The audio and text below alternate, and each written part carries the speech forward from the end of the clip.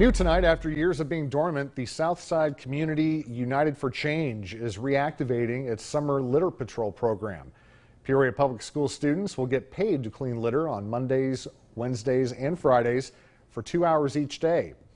Partnering with the Tri-County Urban League, Illinois American Water, the Sean Livingston Foundation, and Unity Point Methodist, students ages 12 to 17 can participate.